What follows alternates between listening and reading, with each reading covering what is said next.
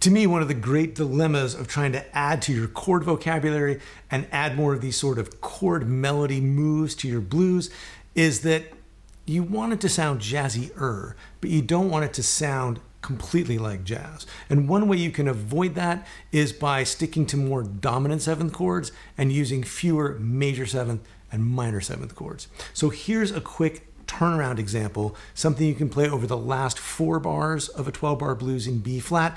It's got a lot of melodic motion, but it's based around blues phrasing, and as you'll see, it sounds, to me anyway, much more bluesy than jazzy.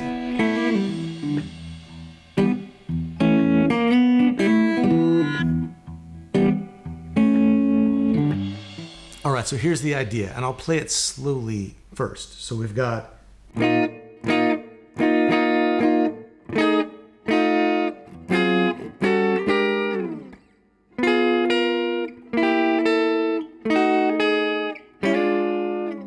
big picture. Here's basically what's going on, and then I'll come back and we'll break down each chord.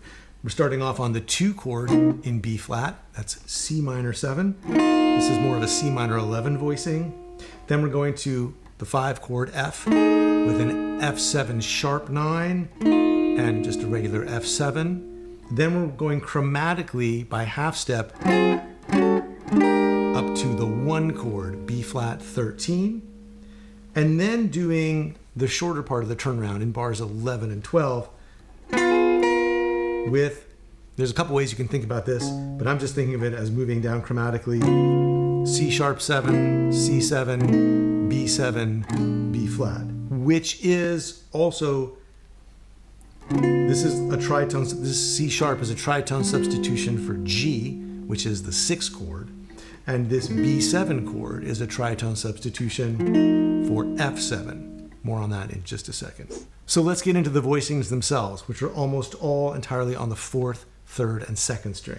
So we're going to start off with C minor 11.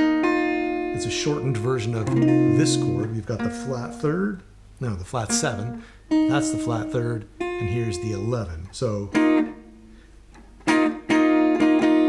and then here's F7 sharp 9. It's, again, an abbreviated version of the Purple Haze chord, just up 1 fret. So we're in F here with the 3rd, the flat 7, and the sharp 9. And then jumping down to just the ordinary F7 version of that chord, 3rd, flat 7, and root.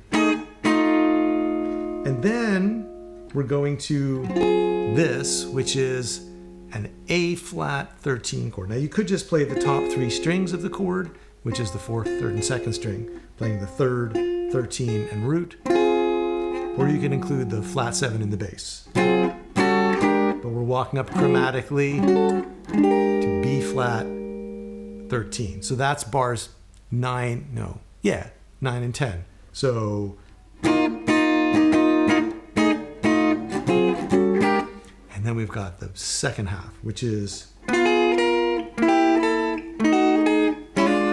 bars 11 into bar 12. And so here we've got, let me just explain it in terms of thinking of the roots all on the 6th string. So here's the flat 7, 3rd, and 5th of C sharp or D flat 7. Let's call it D flat 7. And from here we're going to play these 3 notes, but then also go up and play the 13 on top. So that gives us a little melodic motion. So you're hearing this sound, and then the whole thing's just sliding down. So D flat 7, C7, B7, and B flat 7 to take us home.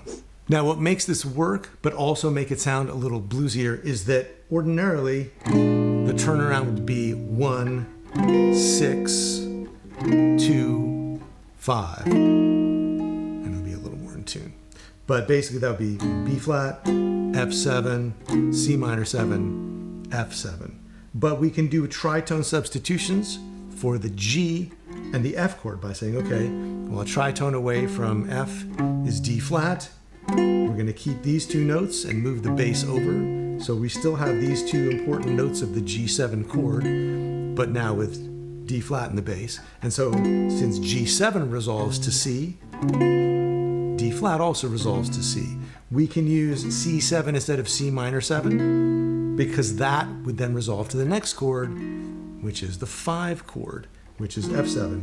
So we have D flat, C7, but then instead of the F chord, we're going to move its bass over by a tritone, keep the other 2 notes. That gives us B7, and then we're down to B flat. So that's how we can play for our turnaround instead of, and then we can put it on the 4th, 3rd, and 2nd string. And then we can add this little melodic movement like that. I did another whole video just on how tritone substitutions work, and I'll put a link to that in the description down below, and you can check that out as well. All right, so that's the idea. If you like the idea of adding in this kind of chord motion to your blues, and you would like to be able to use it as flexibly as you use single note solo when you play, check out my upcoming workshop, Chord Melody Blues. It's happening on June 29th, and you can learn all about it at the link below or the link on screen. And in the meantime, if you have a question about today's lesson, leave it for me in the comments down below. I'd love to hear from you. And as always, thanks so much for watching. I'll see you next time.